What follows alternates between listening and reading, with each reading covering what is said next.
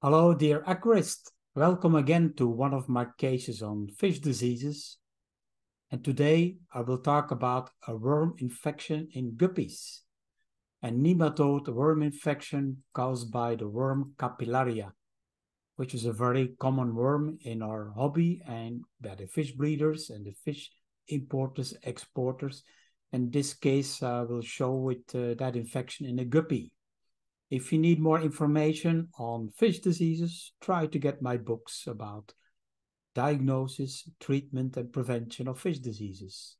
And here we see those guppies, which are behaving they have some stress symptoms. You can see they're not swimming normally. Something is troubling them. The knots, they're whirling in the aquarium. They're a little bit nervous. So something is irritating them. That's how I conclude this kind of behavior. So it's important to watch the behavior of your fish that tell you a story. And you take a microscope and you examine the intestine or the gut. Well, this tells you a story, and you see all the different worms inside this gut or the intestine of the guppy. And there are many species available, about 10 capillaria. This is, of course, troubling the fish, making the fish weak, and making the fish vulnerable to other diseases like bacterial infections. But in this case, the fish were still in a rather good health, so your actions of treatment will be most likely positive.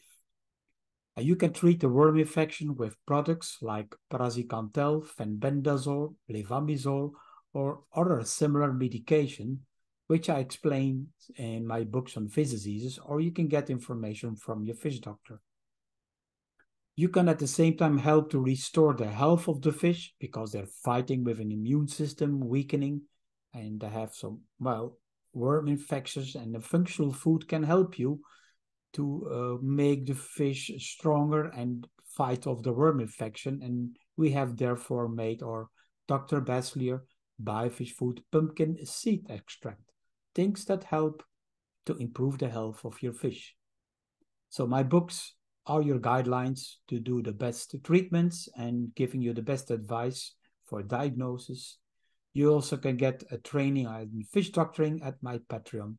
So that might help you to become a more specialized aquarist if those cases already didn't help you. This was case 208, and many more you can see if you subscribe. You learn more about fish diseases. Thank you for watching.